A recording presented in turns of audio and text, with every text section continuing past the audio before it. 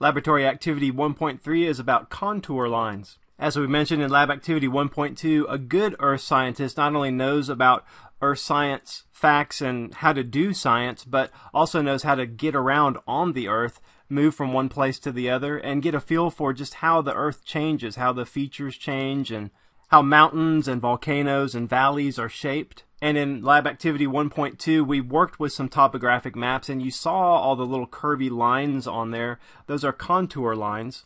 And one reason those are helpful is if you're navigating across the Earth to get from one point to the other, you want to know how steep the terrain is. And the closer the contour lines are together, the steeper the terrain. It's as simple as that. Contour lines are called isopleths. Iso means same. A lot of scientific terms start with that prefix, iso. So as soon as you see that, you know you're talking about things that are similar. So contour lines are isopleths, or lines of equal measure. And on topographic maps, isopleths are measuring lines of equal altitude above sea level. And they're also on bathymetric or nautical charts. They're lines of equal depth instead of equal altitude. So in this lab activity, you have a contour model kit, and if you're doing this lab activity with your own equipment, then go ahead and get that contour line kit or contour model kit and the other equipment that you need. You're going to draw contour lines on this and learn how to make a profile. Topographic maps, they give you a top view, a view looking down. So a profile is like a side view. And so we'll use the data from an actual topographic map to make a profile as well.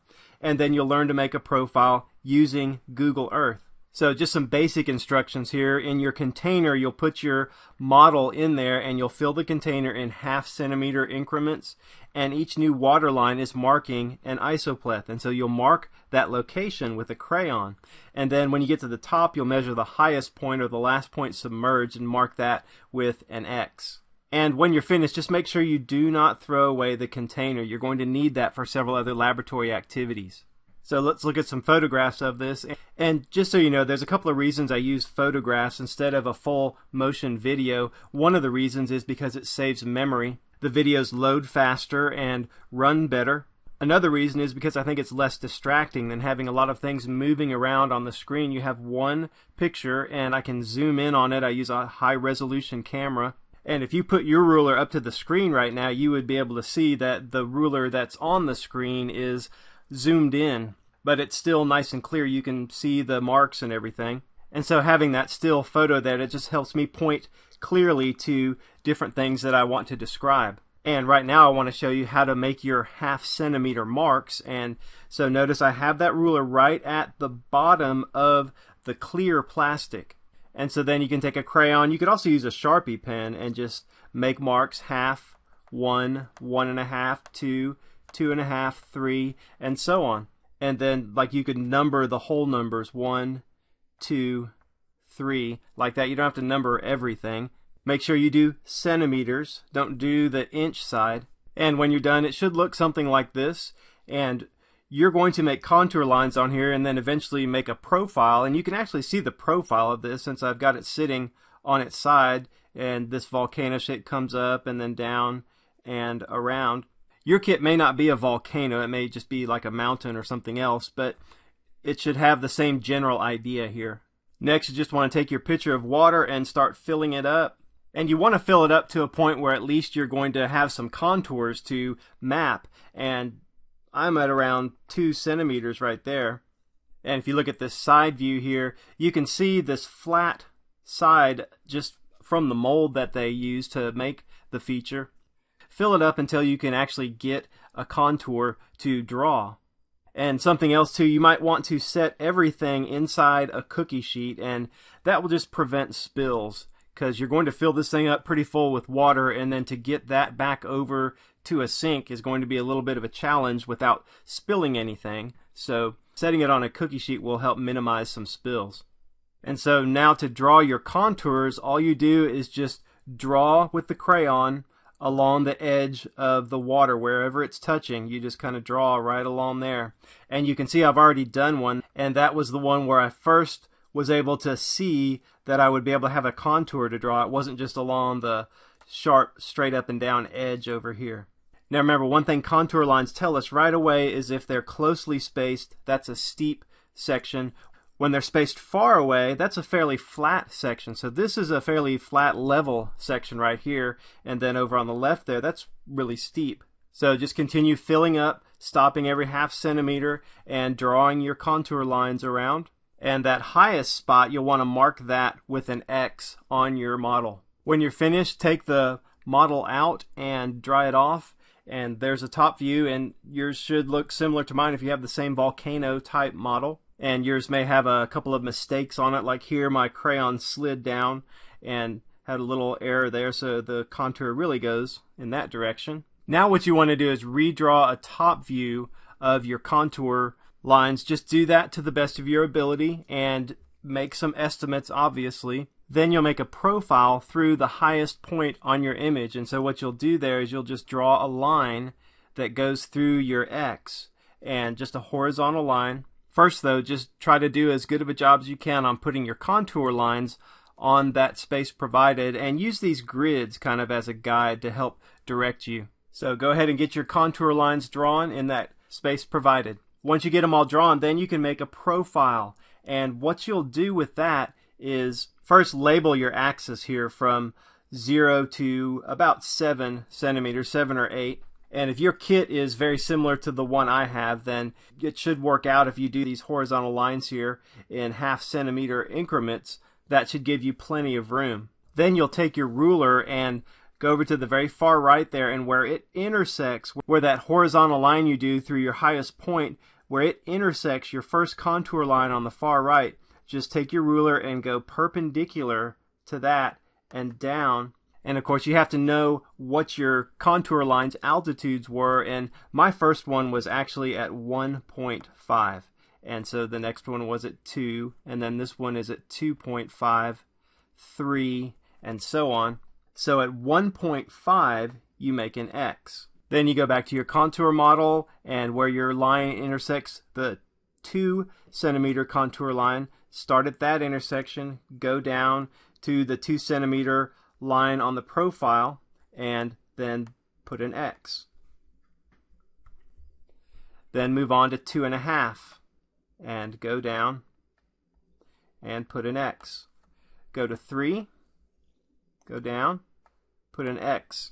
Now notice here the 3 centimeter line is also here, and it's also here. It kind of curves around, and that's okay. You can have more than one place that has the same altitude. Another place that's going to occur is on the outside and the inside of the cone of the volcano, because it's going to go up to a peak and then back down. So once you get all of your little X's drawn, then you can go ahead and basically connect the dots. And so let's start on the left side there, and obviously I already have that drawn, but let's just go on up and just think about this. You wouldn't want to just go across and connect the dots like that, because obviously you can just look at this and tell that there's a peak in between those two, but you need to be observant of those kinds of things. And so you would go up and then back down, and then the same inside the cone, you want to go down and then to that X and then up. That's your highest spot actually, and then start going back down. And then here for these 3 centimeter lines down here, you'd want to dip down, because you can look at it and see that there's a dip there, but then there's a rise here between these 3s. So go ahead and make your profile. Well, now in part 2, let's make a profile from a real 1983 USGS topographic map, and this is of Mount St Helens. If you know anything about Mount St Helens, you know that it had a spectacular eruption in May of 1980, and then it's had several other eruptions since then, and you can see they have it labeled here, the 1980 crater. Mount St Helens looked a lot different before May of 1980, so the U.S. Geological Survey had to go back in and redraw the topographic map for this region. So what I want you to do is draw a profile based off of this red line right here. And just like the volcano contour model kit, just keep in mind that there's going to be a peak here, and so you can see this says 8,180, and these are measured in feet, and so that's like the highest point, and then it drops back down, and then it drops back down going this way.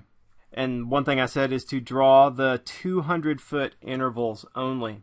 So look, this is 7,600 there, 7,800 there, 8,000 about right there, and then it starts dropping back down. So notice on the profile,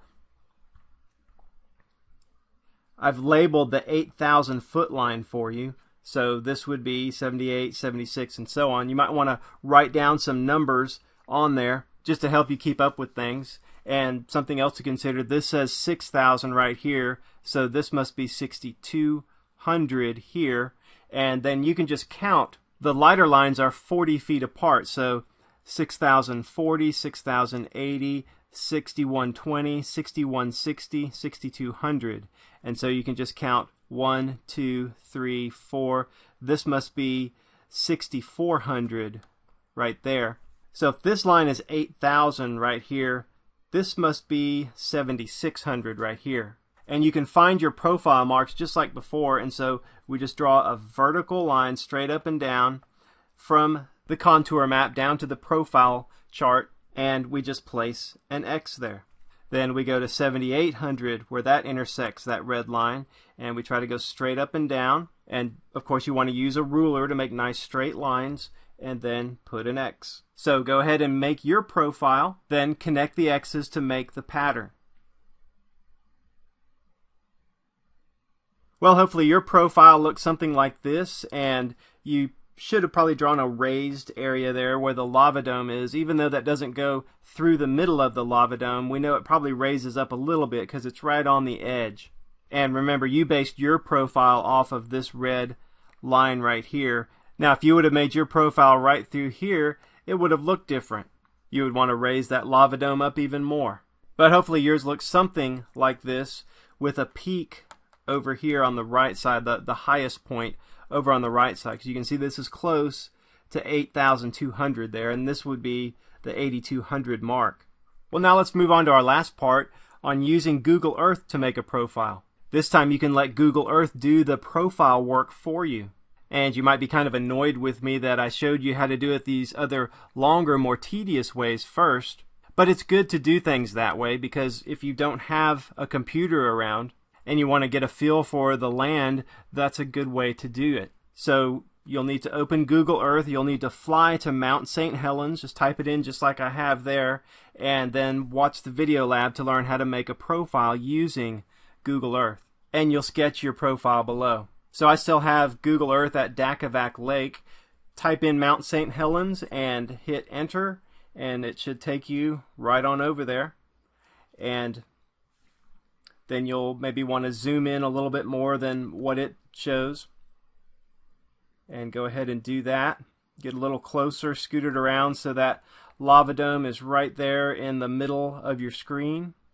And then just take a look at that, and that lava dome has changed some since 1983, and we're going to try to draw a line right through there. And so go to Add Path, and what you'll do is this window will pop up, and you're just going to click, kind of like you did on Terrago. You'll click on one side about where you think the right location would be, go across, click on the left side, and you should be able to have a little line come across. Sometimes you have to click once or more than once and finally get it to go. And there it is. Now notice a couple of things here. We're facing due north, just like the topographic map was, so we know our orientation is about the same. And one thing, I'm assuming this is the old lava dome right in here, and this is newer material right through here. And then notice the elevation right down here on the bottom, 7,404 feet. That's the elevation right over here on the left. When I clicked over here, I made sure it was about at 7,400 feet as well. And the reason I did that was because on our topographic map, we started those around 7,600 feet on the outside, and that just gave me a little bit more room to make sure I had all the elevations in there. So now you have a path. And what you can do is you can name it if you want to, like Mount St Helens path, and hit OK, and then it will save in your Google Earth. And just click OK on it. Then go up to it and right click on it. And go down to Show Elevation Profile, click, and boom, there's your elevation profile. and you can just slide back and forth. You can see this red dot here at 7611. That's showing the location of the arrow. So basically the profile is backwards. Ideally, I would have made my first click on this side, the second click over here. But if you just think of this being reversed, then you can see, just like before we had the highest profile, this side right here corresponds with this edge and this peak right here. And that makes sense. That was the highest on our topographic map profile, and it's the highest on the Google Earth profile. So one thing you might want to do is just right click on the path again and delete the path, and you'll see the option come up for that. And then go back to add path, start on this side, and then go over, stop on the right side. Then your profile will look the same. It won't be in reverse. Then what you can do is just take your Google Earth image, and you can move around on there too, just to kind of see your elevations and just kind of check on things. But look at what I'm doing there. I'm stretching the window out more, and you can just take your paper and put it on your computer screen, and if you stretch and move your Google Earth window, you can get the profile to match the chart size on your lab paper, and then you can just trace the profile on there. So go ahead and trace your contour in and answer the questions that are listed below. Okay, well, hopefully your profile looks something like this. I just reversed the image that I just showed you. I just reversed it around, so that's why these altitudes are backwards. So some similarities: I had the same up-down pattern, similar maximum and minimum altitudes. Maximum over on the right, close to 8,000 feet. Minimum over on the left. Some differences were the highest point on the Google Earth profile that I had anyway was a little bit lower. Now, if yours wasn't lower, if yours was higher, that's fine. That just means maybe you did your path in a little different location than I did. And we're not trying to all have the exact same location here, but something similar. Now, the bottom on the topographic map, that was about 100 feet lower than what I had on the Google Earth profile. And you can see it's raised up a lot more than the topographic map profile was. And then question 4, some reasons that we had similarities was just a simple reason: we drew the profiles in similar locations. It's the same mountain. And differences were because the locations weren't exactly the same, and also the USGS map was drawn in 1983. And the lava dome has grown and changed since then. You could just do an internet search, type in Mount St. Helens lava dome, and you'll find some information about how it's changed since 1983. Well, now that you know how to make a profile on Google Earth, you don't have to stop the lab activity now. You can go back and maybe make a profile through your hometown, through some place that you're interested in, like maybe the Grand Canyon. That would have an interesting profile through it. Apply what you've learned here in a new situation. Okay, well, that's all for Lab Activity 1.3.